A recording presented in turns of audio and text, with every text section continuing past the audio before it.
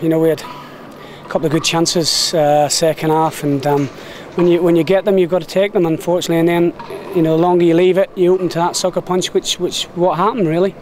It was a fairly even first half when you started brightly. Then they had a period where they had a lot of possession, one really good chance at either end. Yeah. What did you say at half time? I mean, possibly when Nicky came on, maybe an enforced change with Josh picking up a knock, we seemed to get a real grip of the midfield. Yeah, it was a little bit harem-scaring first half, you know, with no real composure or quality on the ball. And like you said, once Nicky came in, you know, we had a little spell where we got it down and passed it and looked like a decent team and created a few chances. But we probably had 4 or 5 decent chances today, and you know, you've got to take a couple of them when they're on offer.